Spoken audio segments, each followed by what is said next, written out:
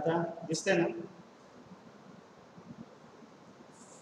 आपला टॉपिक काय चालू आहे the natural embedding of n into second conjugate space okay second conjugate space of n ते आपण अशी कोण घेतो n conjugate of conjugate म्हणजे second conjugate space of n star we have already seen the definition of conjugate space. What is the definition of conjugate space? N star conjugate space is nothing but the set of all functionals, all bounded linear functionals that are from n to f. Okay, for all I belong to natural. These are तुमची conjugate space. तर याची second conjugate space काय येईल तर आता इथं तुमची element n होती n मधले एलिमेंट होते त्याच्या ऐवजी फक्त काय येईल असं काय सांगितलं सेकंड कॉन्जुगेट स्पेस याच्यात सर्व एपेक्स असणार ओके कॅपिटल एपेक्स आपण त्या दिवशी लिनियर आणि बाउंडेड शो केलं होतं ठीक आहे कॅपिटल एपेक्स असणार आहे आणि एपेक्स फॉर्म काय आहे ही कॉन्जुगेट स्पेस हा एक सेट आहे बरोबर आणि आम्ही पण सांगितलं होतं की हा एक नॉन लिनियर स्पेस सुद्धा आहे तर ही नॉन लिनियर स्पेस इथे यूज करतो n star to f okay n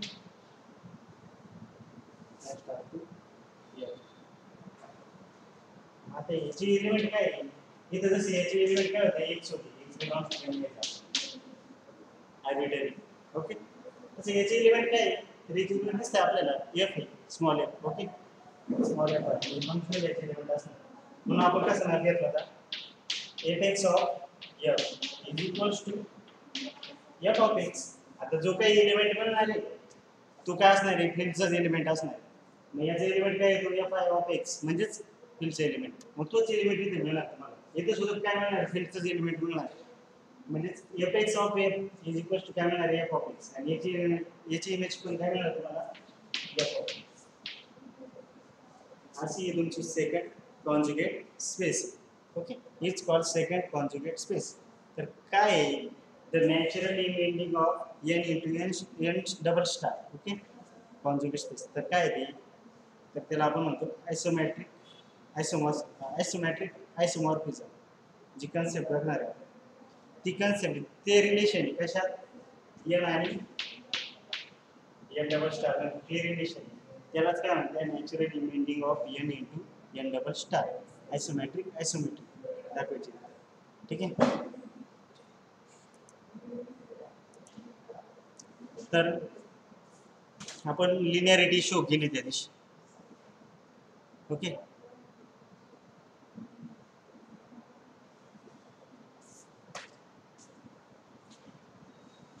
आता या स्पेसची एलिमेंट काय असणार आहे fx बरोबर या स्पेसची एलिमेंट असणार तुमची fx आणि n ची एलिमेंट काय असणार तुमची x म्हणजे जी मॅपिंग कशी तुमची x टू fx n म्हणजे या सेकंड कॉन्जुगेट स्पेसची एलिमेंट काय असणार fx असणार या जे नॉन लिनियर स्पेस आहे तिचे एलिमेंट काय असणार x असणार म्हणजे मॅपिंग काय होईल x to fx it is a non-preserving mapping okay it is a non-preserving mapping म्हणजे काय norm of x is equals to norm of x आता हे कसं येतं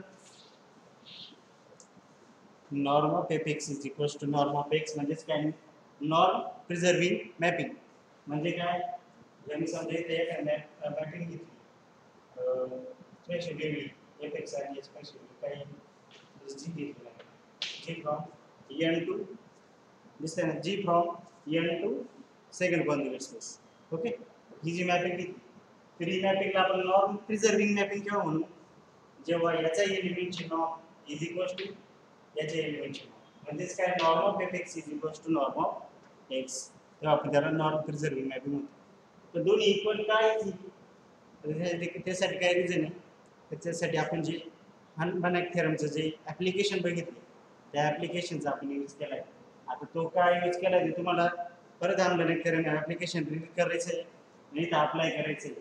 ही सुद्धा काय नॉन लिनियर स्पेस, ही सुद्धा नॉन लिनियर स्पेस आहे. मग काय येईल ते दोन्हीच्या नॉमिंगवर ते तिथं बघा. ठीक आहे. तर कुठली पण त्याची सब स्पेस आहे ते तुम्हाला बघायचं आहे. ठीक आहे. आता आपलं इथं मी हा जो सेट घेतलाय, मी काय म्हटलं तुम्हाला, एन कॉन्जुगेट जर स्पेस घेतली, सॉरी एन कॉन्जुगेट स्पेस म्हणजे कॉन्जुगेट स्पेस जर घेतली एनची, एन कॉन्जुगेट स्पेस नाही, कॉन्जुगेट स्पेस ऑफ एन जर घेतली तर काय इथं हे सर्व एलिमेंट काय आहे, यांना आपण फंक्शनल बोलतो. ठीक आहे. It is a functional. Functional काय from non linear space to F. मग आता जर त्याची सेकंड कॉन्जुगेट स्पेस घेतली तर त्याच्या अनादर त्याचे एलिमेंट सुद्धा काय असणार आहे, परत फंक्शनल असणार आहे. म्हणजे तुमची एफ एक्स काय असणार आहे, सर्व परत फंक्शनल असणार आहे. समजतंय काय सांगतोय? का फंक्शनल असणार आहे? कारण कालच तुम्ही काय दाखवलं, म्हणजे परवा काय दाखवलं तुम्ही, एफ एक्स हा लिनियर पण म्हणजे काय दाखवलं,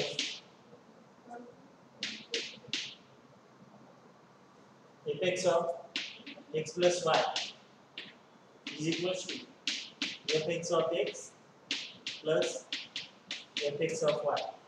दाखवलं ना सॅटर्डेला, सॉरी दिसत नसेल.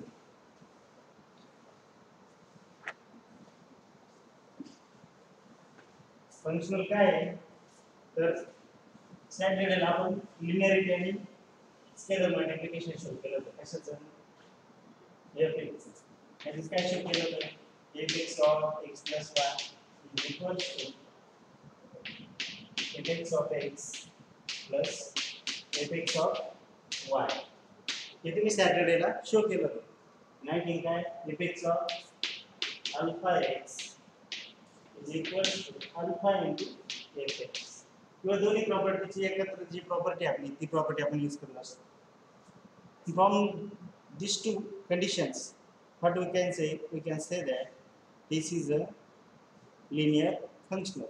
This is a linear functional. आणखी काय शो केलं आपण, norm of x less than or equal to norm of x. Norm of fx is less than or equal to norm. याचं मीनिंग काय होतं? It is a bounded. Okay, it is a bounded. So what do we get from these three conditions? From these three conditions, we can say that this is a bounded means continuous. Okay, bounded means continuous. They are both implies each other. Okay, so your x is continuous linear functional. Your fx is continuous linear functional. Functional है, continuous linear functional है. पण कशावर आहे? Second conjugate space. On second conjugate space. Okay. And the काय induced by, it is a continuous linear functional on n, functional on n double star, sorry n star, sorry का n star काय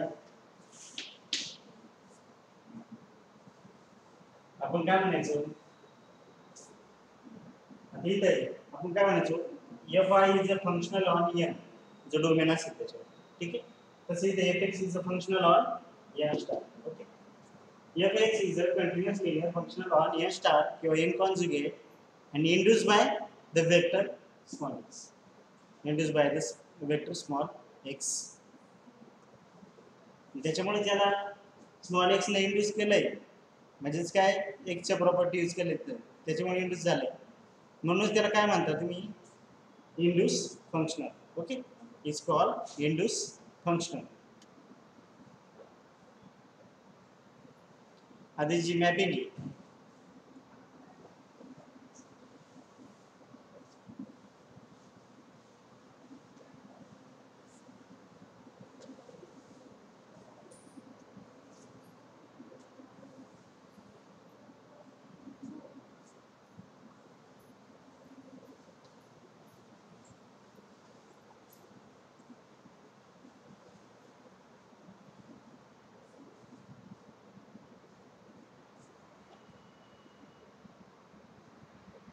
आपल्याला next काय show करायचं आहे, तुमची जी mapping F x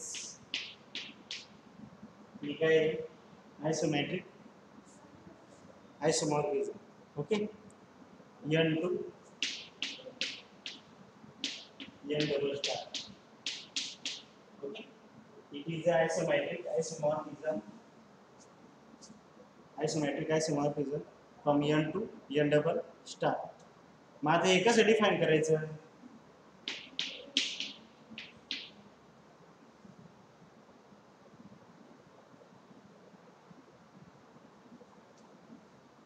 कसं define करू शकतो आपण?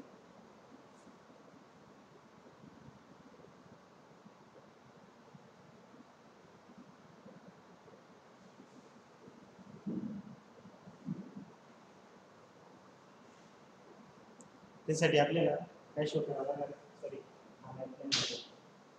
आपली मॅपिंग काय एक्स टू ती मॅपिंग काय असणार तुमची एक्स टू याचे एलिमेंट काय असणार एक एक्स असणार याचे एलिमेंट काय असणार एक्स असणार बरोबर. मग आपल्याला काय दाखवायचं आहे? आयसोमेट्रिक आयसोमॉर्फिझम काय from N N to N double star. त्यासाठी काय करावं लागणार आहे? we have to divide fx plus y of f. तर बघा कालचं जो काल जे शो केलं ते म्हणजे अगोदरच्या लेक्चर जे शो केलं ते डिफरंट होतं. हे डिफरंट इथं इथं आपण लिनिअरिटी शो करतो त्या दिवशी इथं लिनिअरिटी शो करतो बरोबर. म्हणजे हा काय हा कशाचा एलिमेंट आहे? तर हा n चा एलिमेंट आहे. तुम्हाला माहिती आहे एक्स वाय किंवा एक्स प्लस वाय कुठे येणार आहे? n चा एलिमेंट असणार. आता हा एलिमेंट इथं कॉन्स्टंट असणार ओके. हा एलिमेंट काय असणार आहे? कॉन्स्टंट असणार इथं. त्यानंतर जे काही आपल्याला इथंच f alpha x of f आपले शो काय करायचं आहे? f x plus y of f is equals to fx of fx of f plus fx of sorry fy of f आपल्याला शो करायचं. ठीक आहे. सिमिलरली इथे काय शो करणार तुम्ही? अल्फा इंटू fx of असं शो करायचं आपल्याला. करा बरं ट्राय पटकन.